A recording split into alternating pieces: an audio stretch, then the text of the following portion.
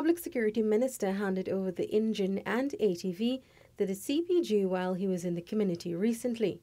Chairman of the CPG, Cleveland D'Souza, explained that members would have to walk for miles to reach some of the satellite villages or paddle for hours to get to the communities upriver.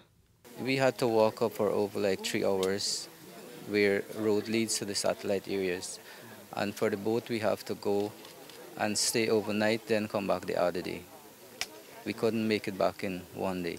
It used to affect our work because we could have touched more than one place for the day, but then traveling take up more of the time, so we couldn't go there and get there on time. With the necessary tools in hand, the community policing group will now be able to execute their mandate effectively. D'Souza noted that the community is home to more than 2,000 residents. Our village is very big. We have satellite areas, so in the road area we will use the ATV to get there. We have like over 1.5 hour riding to our satellite areas.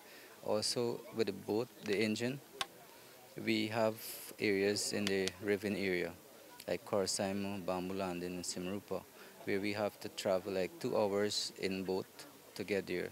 So with the help of the motor, we will get there regularly and talk to our people and maintaining the peace of the village. Minister Ramjatan has urged that the tools be utilized for the purpose intended, as millions have been spent to acquire it, so care and consideration should be exercised.